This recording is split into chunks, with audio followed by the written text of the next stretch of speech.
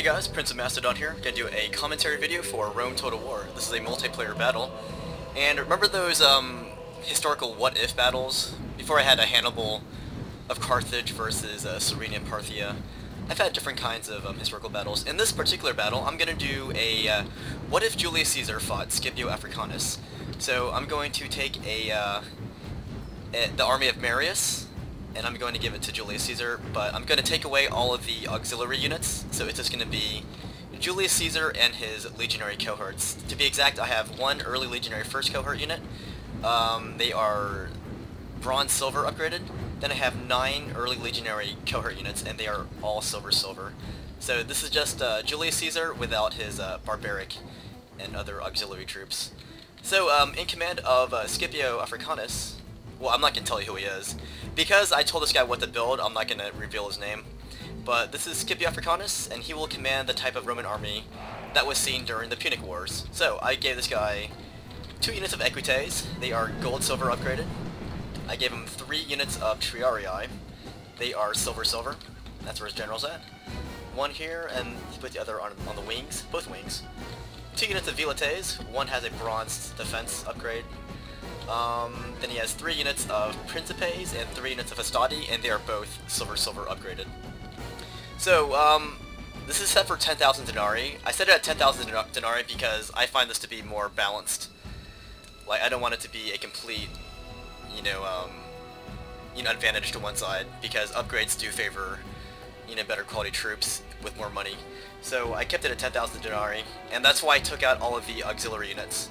So, my reasoning is that the army of Marius, this is the kind of army that Caesar would have commanded, they would have relied more on their infantry power to win their battles, whereas the army of Scipio Africanus, it was more, I think it was more balanced.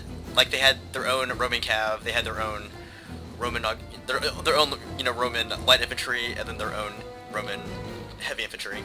So this is Roman battle without all the auxiliary troops. So, what is going on here? This is what's going on. We're fighting on the Southwater map. It's pretty sweet. A lot of broken up terrain.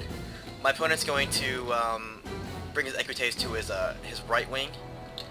And I just formed my formation into a 4-3-3 type formation here. I put my general on the very back line here.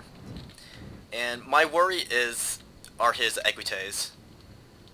So I made Julius Caesar deficient of cav.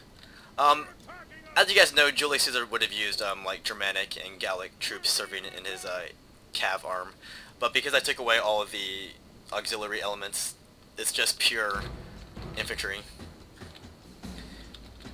So yeah, I do have to worry about his cav. But anyways, to make this fair, I am going to switch armies after this battle. I already know what happens. Unfortunately, the guy I'm playing right now does not come back for the second battle, but I can tell you this is going to be a really fun battle. I'm not going to tell you he wins though.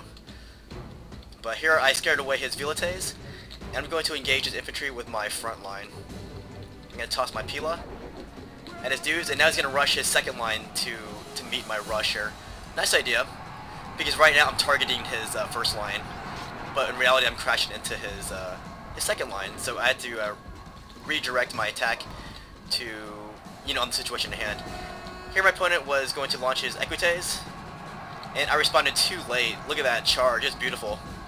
That's my opponent launching his Equites into my first line, and that's my left flank. And he routes my first flank there, my left flank there. I'm going to scoot around his infantry mass with my early legionary cohorts, and I'm going to bash in his Triarii from the wing. And here's his general, look at that. That guy's pissed. Oh! Yeah. So I went to go after his Equites, but he retreated. So my opponent's doing really well with his Equites. I tried to intercept them, but I couldn't stop him. So once again, he bashed right into my next line of early legionary cohorts, and he routs him too. So Scipio Africanus is off to a very good start right now. He's making a mockery of Julius Caesar and all of his accomplishments. I'm gonna scoot around here. I'm gonna do some more flanking movement. So here I'm taking out more of my reserves to outflank his main infantry body. And here's Equites. They got so far stuck into his into my guys that they basically went into his own dudes.